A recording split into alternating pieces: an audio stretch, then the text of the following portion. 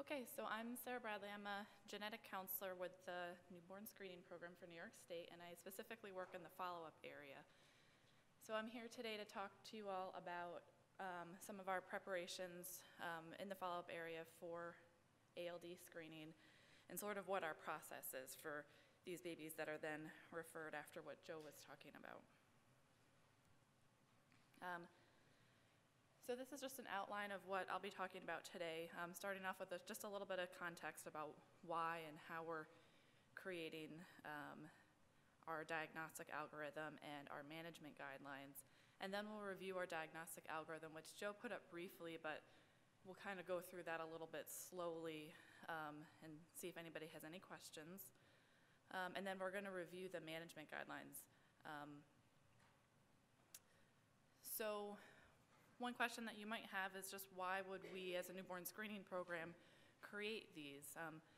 And I shouldn't say that we created them. We helped really facilitate a discussion with our metabolic geneticists around the state. The goal of the diagnostic algorithm was to outline what they felt were the minimal steps needed to reach a diagnosis, either a diagnosis of ALD or peroxisomal biogenesis disorder or Zellweger syndrome or what have you. And for the management guidelines, it was also to facilitate a discussion and to provide guidance for practitioners, not just the metabolic geneticist, but pediatricians wondering what's going to happen with my patient from here forward. So this was going to provide guidance for them.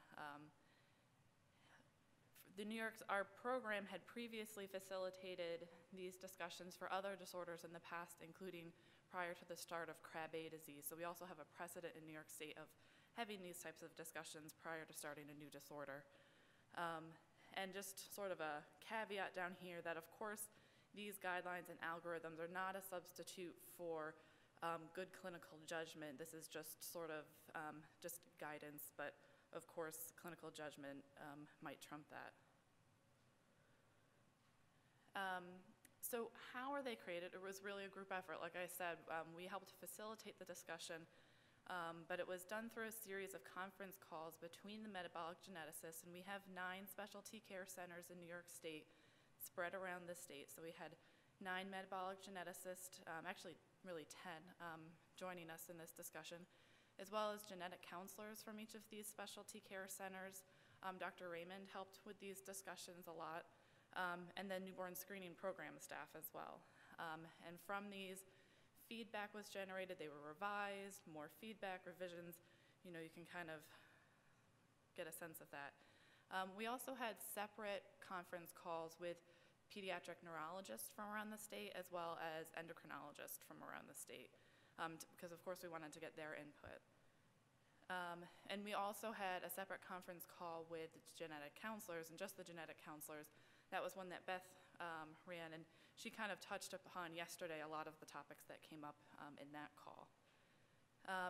These are still sort of in the process of being revised. Most recently, we had a meeting in September, an in-person meeting of our metabolic geneticist, not specifically to talk about ALD, but just to talk about all of our inherited metabolic disorders and kind of hot topics there, but ALD was certainly a topic, one of the hot topics. And so they provided some feedback after everybody had had 1 or 2 patients an experience with positive screens. And so most recently, our algorithm was revised slightly in September.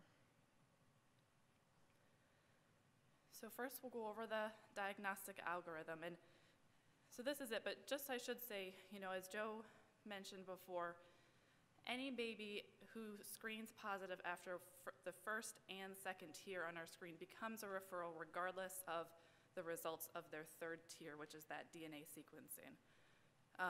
So again, if they have those elevated C26 after tier 1 and 2, they're going to be a referral. And in general, what our referral process is our follow-up staff will call and notify the baby's pediatrician, as well as the metabolic geneticist at the closest specialty care center to where the baby was born. And then the metabolic geneticist and the pediatrician will coordinate to have the baby come and get further evaluation at the specialty care center usually in a pretty short time frame. And don't worry, I'm not going to expect you to be able to read all of this, but so we're just going to kind of go through like arm by arm on here. And I should say, it's probably easier if you have any questions, like please feel free to ask it like as we're going through.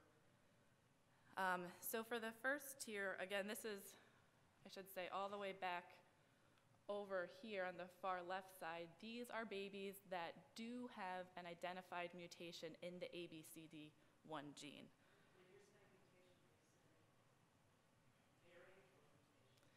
In this case, we're saying mutation, or I guess it would also be a variant that we don't know what it is. And certainly we've had some that aren't described in the literature at all.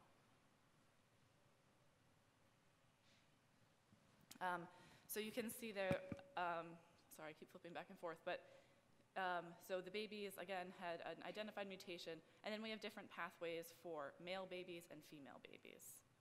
So the pathway for male babies, when those babies first come into the specialty care center, the group had decided that, doing confirmatory very long chain fatty acids on those babies was going to be very important.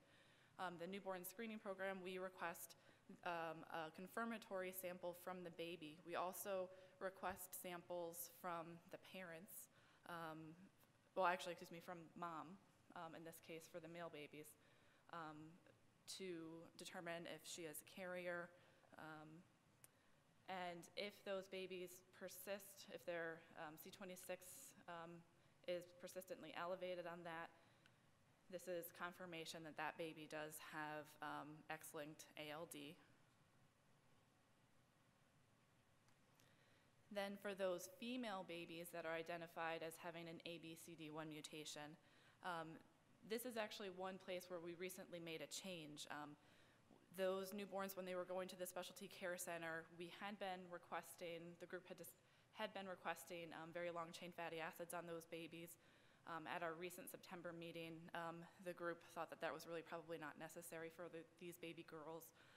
So they are collecting a repeat sample, a newborn screen for the baby for us. They're also sending parent samples on both parents to see if mom is a carrier or if perhaps dad has the mutation, perhaps has a later onset form. And then again, depending if the baby has, and again, we're not redoing the very long chain fatty acid, but most likely these babies are carriers of ALD. And I don't mean to say just carriers, because we know that comes with its own set of consequences possibly. But these baby girls are most likely carriers of ALD. We did recommend, of course, that if the doctor, during their evaluation with the baby, noticed any clinical symptoms of a paroxysmal biogenesis disorder, of course, in theory, it would be possible that a baby girl could be a carrier of X-linked ALD and have another paroxysmal disorder, although that would hopefully be a very unlikely scenario. But so we did try to account for that, though, on this algorithm.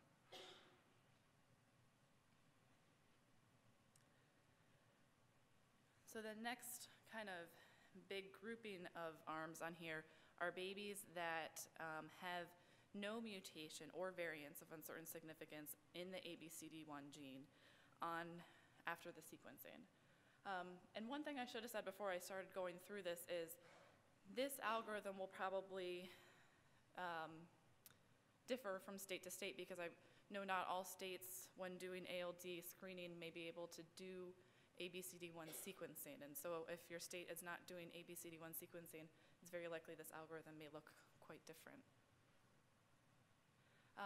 But these babies that did not have a mutation, again, they were referred to the specialty care center. The first step for all of these babies was to order very long chain fatty acids and a plasmalogen. And this is for baby boys and baby girls. And then depending on the results of that blood work, we have three kind of basic different arms. So babies that have elevations in the very long chain fatty acids and low plasmalogen, The recommendation from the group was that they should really be looking closely for any clinical signs of Zellweger syndrome and perhaps consider further diagnostic testing, perhaps a skin biopsy, or genetic testing of the genes that cause Zellweger syndrome, because that kind of pathway was very suggestive of Zellweger syndrome. So these are the evaluations that would lead to that diagnosis. The next arm for that pathway are babies that have elevated very long-chain fatty acids and then a normal plasmalogen level. So for these babies, there's actually, we're going to go through, there's basically, for babies that fall into this category, there's 3 different arms. This is the first of the 3 arms. So the first one are babies that have no clinical evidence of any of these other peroxisomal biogenesis disorders. For those babies, they still have that persistent elevation in the very long-chain fatty acids, and so the group had recommended follow-up testing of very long-chain fatty acids in the mom and siblings, and then possibly also doing MLPA to look for any large deletions or duplications in the ABCD1 gene that were missed during sequencing. And if that was confirmed to be the case, the recommendation from the group was to order studies on fibroblasts to confirm that, and perhaps these babies, again, this is thought to be a pretty unlikely scenario, but not impossible, but these would be babies that actually had X-linked ALD that we didn't detect on sequencing.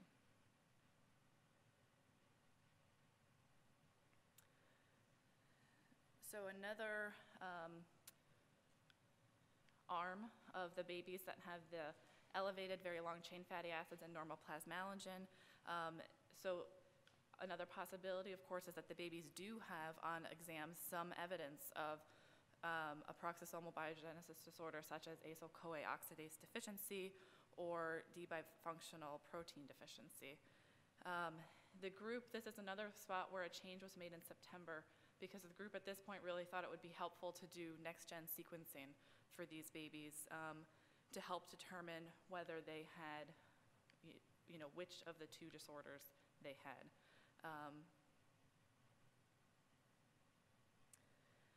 And then the last arm of these babies that have elevations in the very long-chain fatty acids and normal plasmalogen are ones that have evidence of a peroxisomal disorder, but further testing is really inconclusive. And so ultimately, these babies are ones that the group felt still had, the evidence suggested that there was some peroxisomal disorder at work, but the etiology of that was not clear. And so, there's a little bit of unknown still surrounding these babies.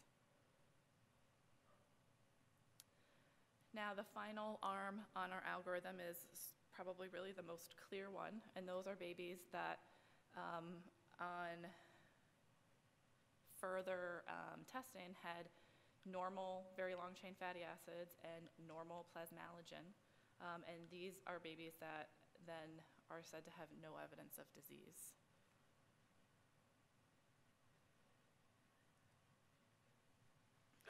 So next, if nobody has any questions about the diagnostic algorithm, I'll go over the management protocols that were produced by the group.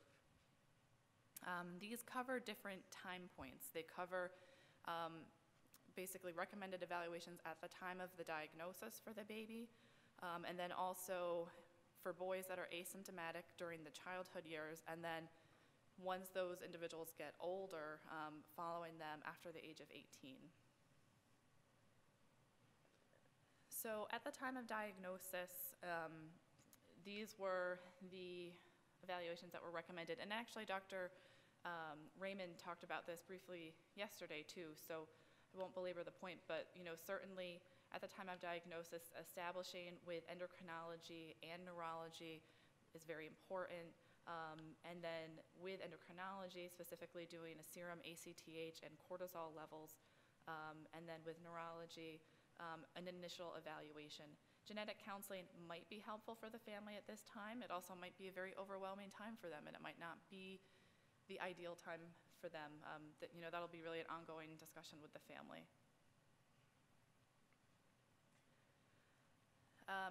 Now, for boys during childhood, these were what the group recommended as sort of like the optimal timing of evaluation. So for endocrinology, the clinical evaluations from when the baby is 1 year old to about a year and a half, the group felt that the baby should be having at least an annual exam, but in the meantime be having, to 18 years, not 18 months. But in the meantime, the baby should be having regular ACTH and cortisol levels every 6 months. And for neurology, the clinical evaluation, meeting with the neurologist and having an exam, that was suggested that should be done at least annually from age 6 months all the way through 18 years. The MRIs are suggested starting at age 6 months, like Dr. Raymond reviewed yesterday, and then from that point onward, annually,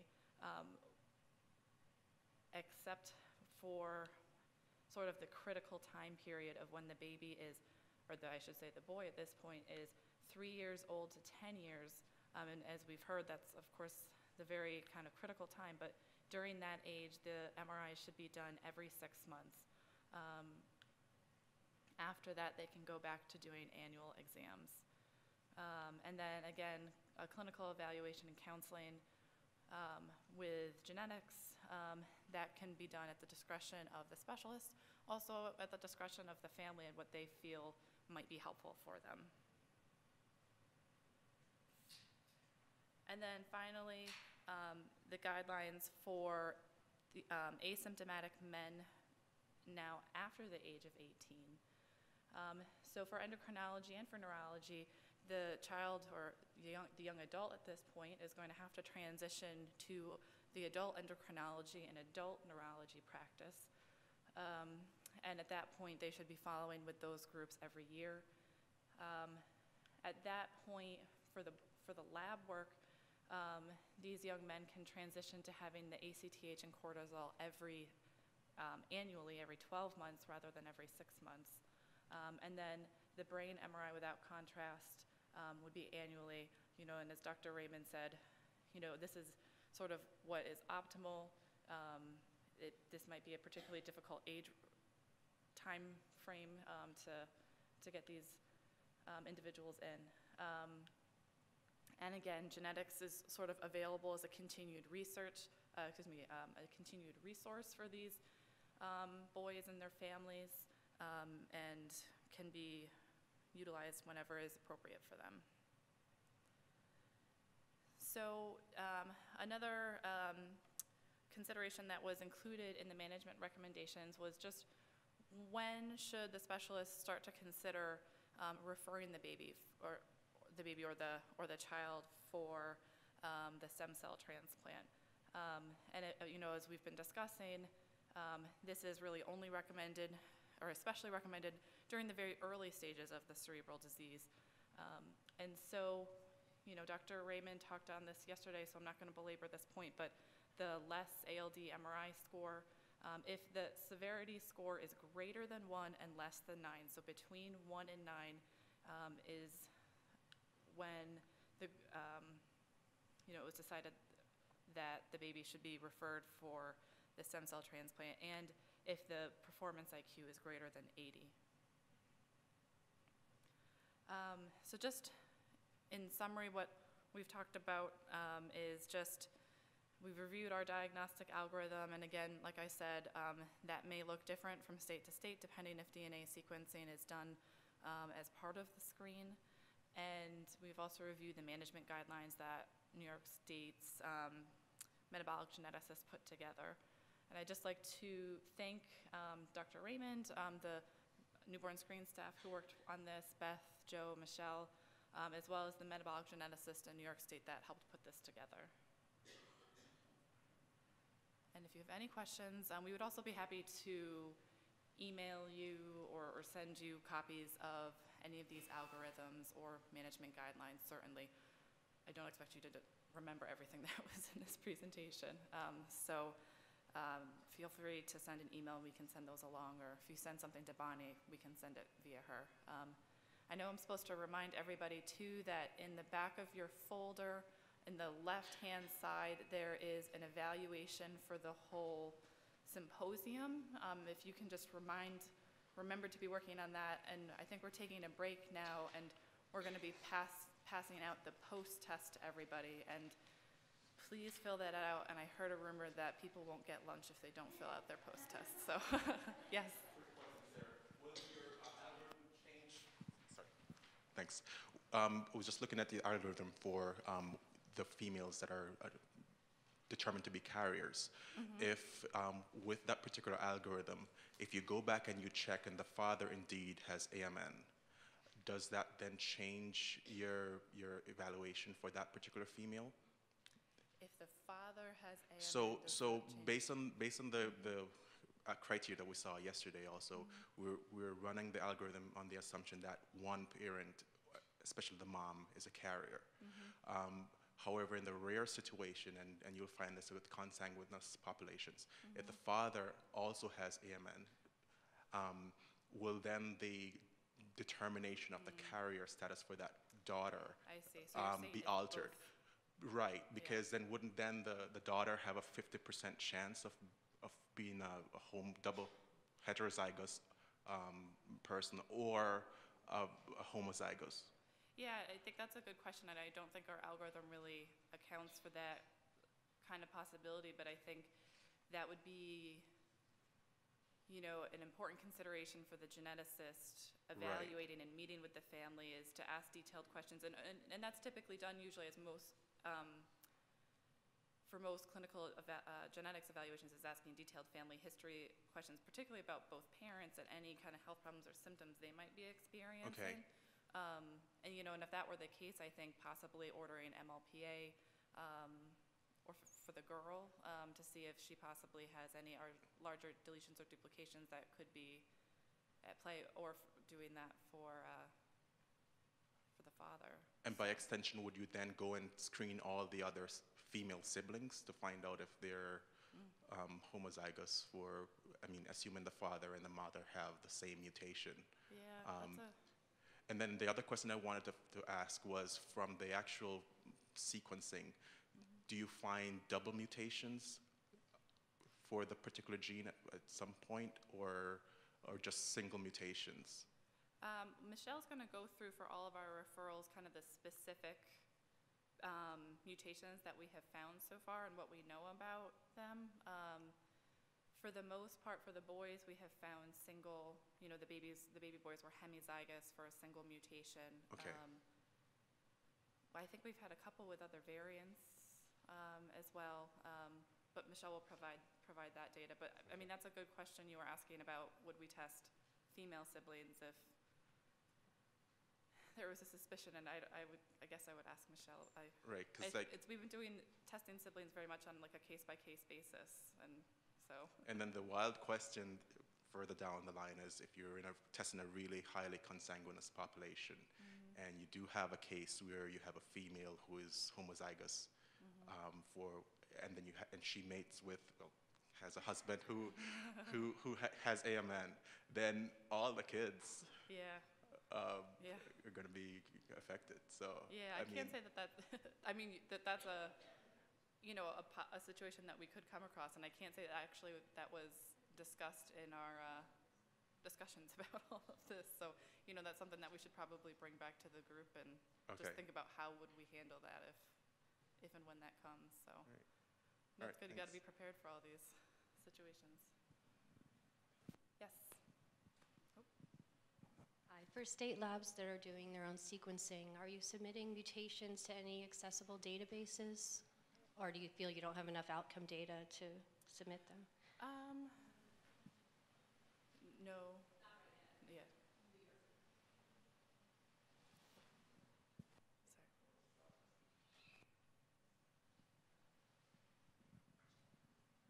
Yeah, we don't have outcome data yet for anybody, and we have some mutations that are novel. Most of them are actually already in the database that was talked about yesterday, and I have the URL on mine. With CRAB-A, we have a very large database that we're trying to assemble into a something that's going to be available for newborn screening labs, because what we're finding in newborn screening is very different from the clinical sequencing reports and the knowledge that's been accumulated there.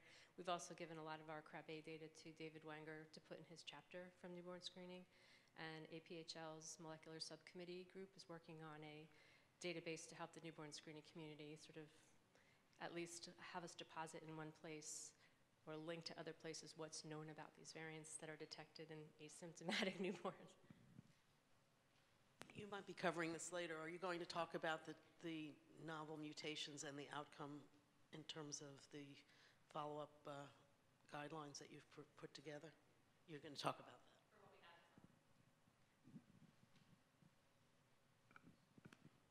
I think Lou had a question. Sort of trivial. You recommend ACTH and cortisol. Is that a sensitivity issue, predictive value? Is one better than the other? You have to do both? Or? Maybe Dr. Raymond wants to comment on that.